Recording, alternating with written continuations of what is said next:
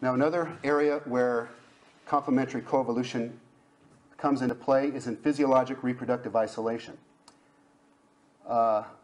Sperm and egg receptors, there's receptors on sperms and eggs, and they need to fit each other. These receptors are species specific.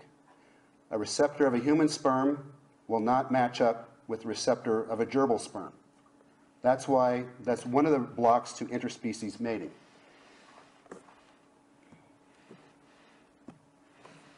So you have a sperm and an egg. The receptors are made by the genes in the DNA. The genes are the A, G, C's, and T's, which are arranged specifically. The specific arrangements of these nucleotides have to be such that this matches this. If there's small deviations in the nucleotide arrangement, they will not fit, and you have extinction.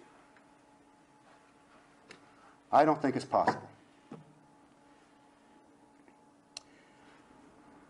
Evolution requires mutations to make new species. That's what they say. You get a new species from mutation.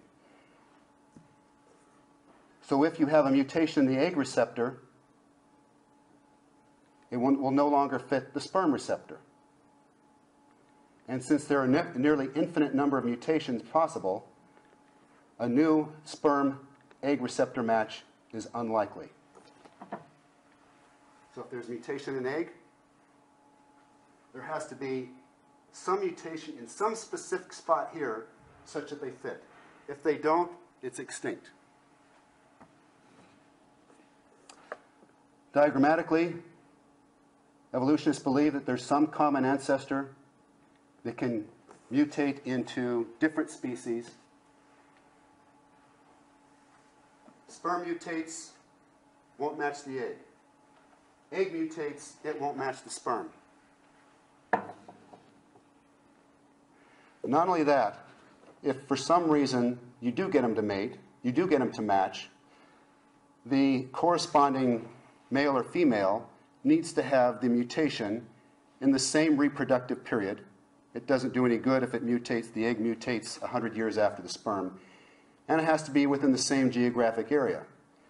If an egg mutated across the world, it wouldn't do any good for that sperm that mutated. So it's added complexities that make it unbelievable.